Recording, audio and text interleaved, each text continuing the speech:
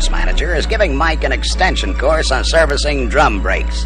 Mike can handle ordinary brake work okay, but he's new on the job, so he wants to learn some of the fine points. Let's listen in. Well, Mike, once in a while you get a brake job that needs more than the usual relining routine. Some of these jobs can be tough to diagnose, but in most cases, by careful checking, you can find the cause of the trouble and correct it. Take brake chatter, for example. This is basically a brake vibration that travels to other parts of the car. It's not dangerous, but the vibration and noise can be irritating. And to make things interesting, chatter can occur at either high or low speed. Chatter is usually caused by brake drum surface irregularities, especially in the front brakes. A drum surface may be wavy, oval, out of round, or spotted by overheating.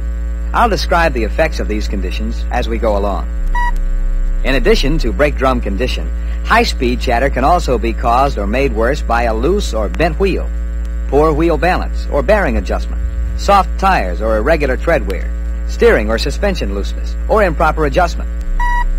In general, the best way to begin looking for the cause of brake chatter is with a road test. Ask the owner to ride along and point out the disturbing condition. Try to get all the information you can so you'll be starting on the right track. Oh, hello, Tech. I agree, a road test should be the first step. You'll experience the condition firsthand, and that'll make it easier to decide whether you should concentrate on the brakes or plan on looking elsewhere for the cause. Before you take the car out, make sure the tire pressures are correct and that front wheel nuts are properly torqued. Also, raise the car so you can check for bent wheels, improper bearing adjustment, or irregular tire treads. Steering and suspension parts should be in good condition. To test for chatter, speed the car up above 60 on a smooth stretch of pavement. Then apply moderate brake pedal force as you would when slowing down for traffic or when entering a speed zone.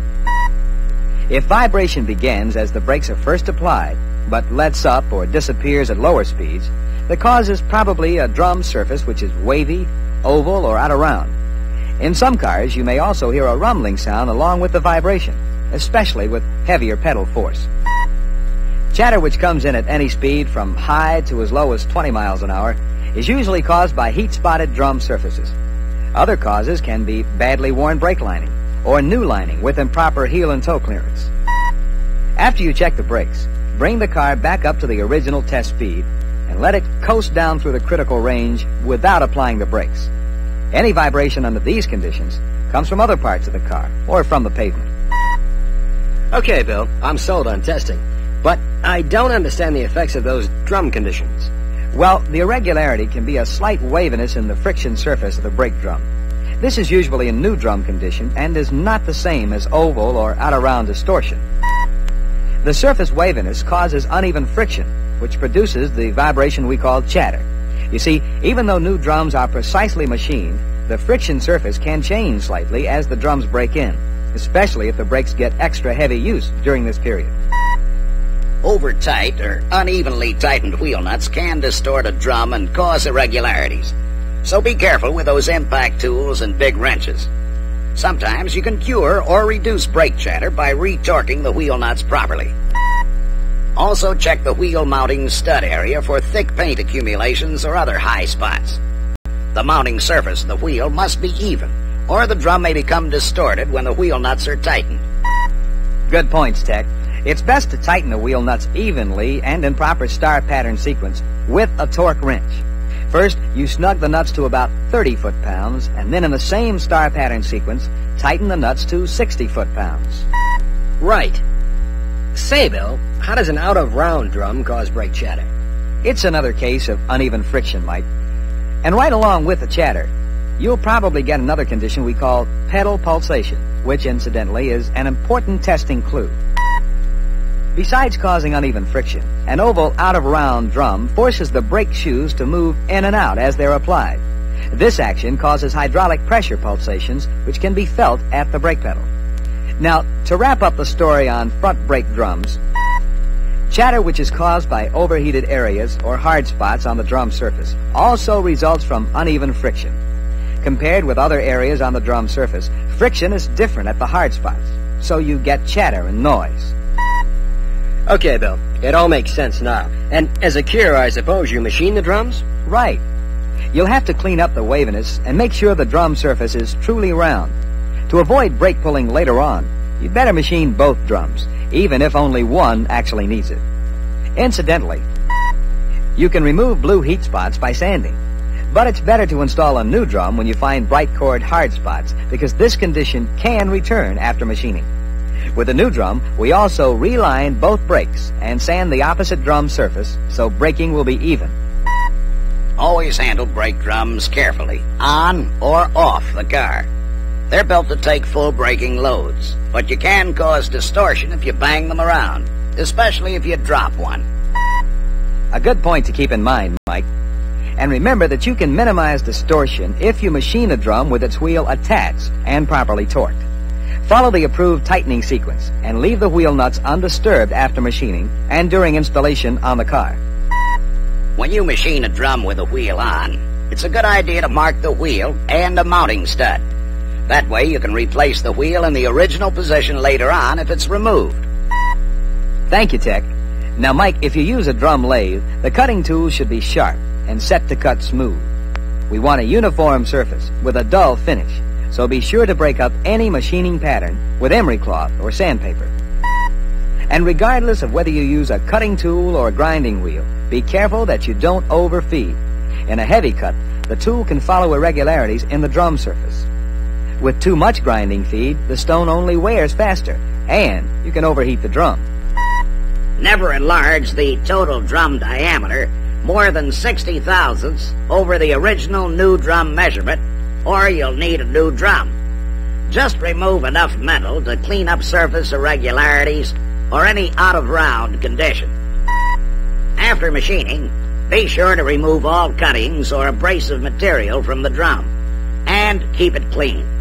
Oil or grease from hands, wiping cloths, or compressed air can get on the lining and cause brake problems right now. Well, that's your cue to talk about lining, Bill. Well, if chatter is caused by badly worn lining, the cure is obvious. But don't take chances on causing uneven braking by relining only one brake. Reline them in pairs, both fronts or both rears. Before installing the brake shoes, make sure the radius of the new lining is not too large. If there's not enough clearance at the ends of the lining, you could have another case of chatter on your hands. To check lining radius, hold the shoes in the drums with the lining against the drum surface. You should have at least 4/1000ths of an inch clearance at both ends of the lining, so it'll contact the drum in the middle area first.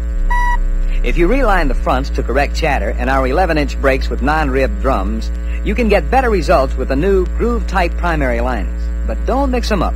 Always install grooved linings in axle pairs. Always use groove-type primary linings for replacement in our brakes with ribbed front drums. Plain surface linings will change the brake characteristics and may cause chatter. Bill, you've covered just about everything but steering and suspension. What's the story there? Make sure all steering parts are in good condition and properly adjusted. Wheel alignment and bearing adjustment must be okay. Suspension bushings and ball joints must be in good condition. And the strut bushing nuts must be properly torqued. And don't ever let me see anyone try to cure chatter by fooling around with a suspension design. You're only asking for trouble if you do. If a suspension change would stop chatter vibration, you can be sure they'd do it at the factory. Okay, Tech. Now it's time to talk about premature lining wear. Overheating can also get into the act, and you may find evidence of both conditions. Most of the causes are the same in front and rear, with the exception of parking brake conditions. Premature lining wear can be caused by over-adjustment or improper adjustment, incomplete shoe return, lining contamination, faulty wheel cylinder operation, incorrect lining, or improper installation, by driver abuse, such as brake pedal riding. Did I skip any, Tech? Nope, but we're about to skip out of the groove on this side of the record. You can fill us in on lining wear as soon as someone flips the record.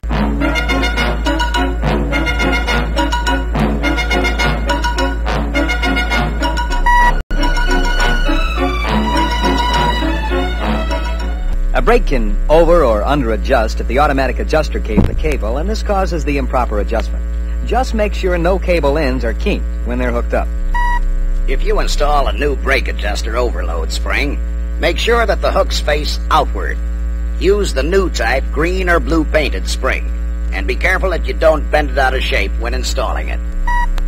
Thank you, Tech. Mike, you can also get over adjustment if the drum is badly out of round or off center. You see, as the drum turns, you get back and forth shoe movement, which can work the adjuster when it's not needed. The total out of round indication of any drum should not exceed 6 thousandths. You may find a rear drum which is slightly distorted and jammed on because the bolt circle and drum pilot or mating drum holes are not concentric. First, try a new drum. But if there's flange pilot interference at one point, even after trying different bolt holes, you may also need a new axle shaft. If a rear brake drum or axle flange has too much runout, the linings can also wear out in a hurry. Over-adjustment is no problem here, but a wobbly drum can cause lining drag and wear even when the shoes are fully retracted. Improper brake adjustment is basically a parking brake condition. The main point to understand is that linings can drag and wear if the parking brake adjustment is either too tight or too loose. To do the job right, always remember to adjust the parking brake after the service brakes. To check parking brake adjustment for being too tight, first make sure the brake operating lever is fully released. Then remove both rear brake drums so you can get at the parking brake struts. Now on both brakes, seat the shoes against the anchors if necessary. There should be a slight amount of in-play at the strut in either or both brakes when the cables are fully released. If neither strut shows in-play, the parking brake adjustment is too tight. At the other extreme, if the parking brake adjustment is too loose, a cable return spring can extend far enough to move the strut operating lever and secondary shoe rearward. The spring force causes the lining to drag and wear rapidly. When the drums are off, you'd better check the parking brake strut, lever, and cable in both brakes to make sure there's no sticking or binding that could interfere with the full release of the brake shoes. And be sure to check both cable return springs for signs of heat damage. The spring that's been overheated may not release the cable properly. If there's any doubt, install a new cable and spring assembly. Right, Tech. And on 11-inch brakes, it's best to replace with the improved type brake cables. They're easy to identify because the spring on the left side assembly is zinc-colored and the one on the right is blue. Always install them in pairs. If you mix new and old type cables, you can cause brake drag. Weak or damaged shoe return springs in any brake can also result in brake drag and rapid lining wear. Anytime you find return springs discolored by heat or with distorted end coils, be sure to replace them with new ones. If brake shoe return springs are heat weakened, you'll probably find that the shoe hold-down springs are also affected and should be replaced. Do not stretch hold-down springs, trying to increase their tension. The added spring load can cause extra shoe drag on the support plate and make them hang up. When you reline, or if you suspect that shoes do not return properly, be sure to check the contact areas on the brake support plate and the tabs or loops on the shoes. These areas must be free of burrs or grooves which could hang up the shoes. You can use a fine-cut file to clean up any irregularities. When you install new or relined shoes, always put a thin coat of approved lubricant on the brake support plate platforms. But don't get it on the linings or the job will bounce back into the shop. And while we're on the subject, you'll probably find the shoe contact areas dry in rear brakes if there's a repeated chirp noise when you apply the brake slightly. The chirp results from back and forth movement of the shoes, so remove them and lube the contact areas. And that brings us to lining contamination. Oil, grease, or brake fluid on the lining can make a brake grab or slip. Grabbing also causes brake pull toward the side with the contaminated lining. If it slips, the brake on the opposite side works harder and causes pulling, and it wears out sooner. In addition to careless handling, lining contamination can also result from leakage at axle shaft seals, front wheel bearing seals, or leaky wheel cylinders. The lining, of course, must be replaced when other repairs are made. If you mix different types of front wheel bearing lube, the mixture can become runny and leak out onto the lining. So play it safe. Wash out all the old lube and don't overdo it when you repack the bearings. Be sure to install new seals when you remove the bearings for any reason. I'll remember, Tech. Bill, how does faulty wheel cylinder operation affect lining wear? Well, a sticky or jammed piston can hold a brake shoe out in the applied position. Of course, if the shoe does not return all the way, the lining will drag and wear rapidly. A piston which is stuck in the return position does not move its shoe outward, so you lose quite a bit of braking force at that wheel. This makes the other brakes work harder, so their lining wears faster. The good brakes may cause a pull to one side, especially when front brakes are affected. What makes a piston stick, Bill? Usually you'll find that corrosion makes a piston stick or jam. The corrosion results from water or splash which gets past damaged or deteriorated wheel cylinder boots. Wherever possible, check for water or evidence of corrosion under cylinder boots when you look for causes of uneven or excessive lining wear. Hydraulic system parts can also corrode from the inside as a result of water in the brake fluid. In or out of a system, the fluid must be free of water and absolutely clean, or brake problems will develop. Strange as it may seem, brake fluid soaks up moisture like a blotter. In fact, fluid which is exposed to moist air only a short time will form vapor pockets at relatively low brake system temperatures and cause loss of pedal resistance. Keep all brake fluid containers closed airtight when they're not in use, and use a brake bleeder tank which isolates the air from the fluid. After all, a compressed air hose can pump in plenty of water. Thank you, Tech. Now let's switch to master cylinders for a minute. When you replace a master cylinder, check the part number to make sure you're installing the correct assembly. Some master cylinders look alike on the outside, but have different front and rear piston displacements. Any questions, Mike? Nope, I'm keeping up okay. And I'm ready to hear about incorrect linings. Well, the main fact to remember is that linings on our original equipment and Chrysler replacement shoes are tailored to each model's braking requirements. Different linings can change the original braking characteristics, can wear faster, and may cause heat spotting on drums.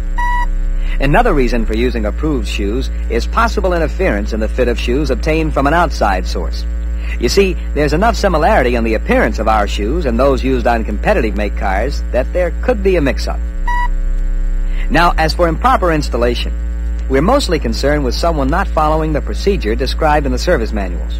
For example, installing relined shoes without checking the lining radius in the drum. And as I mentioned earlier, be sure to replace heat-damaged or distorted springs with new ones. You install the primary shoe return spring before the secondary to prevent spring anchor pin damage and possible brake clunk.